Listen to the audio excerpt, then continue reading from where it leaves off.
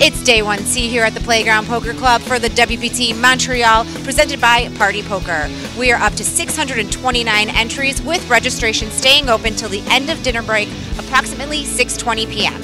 DraftKings has 8 qualifiers in the field today, playing alongside many pros going for their last shot at a day 2.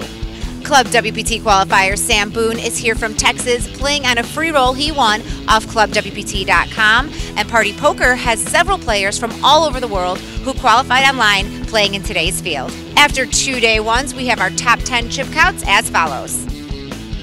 Tonight there will be a players party at the Rail and Playground Poker Club with a DJ, drinks, and dancing. It'll be a great time. Definitely come down. Starts at 9 p.m.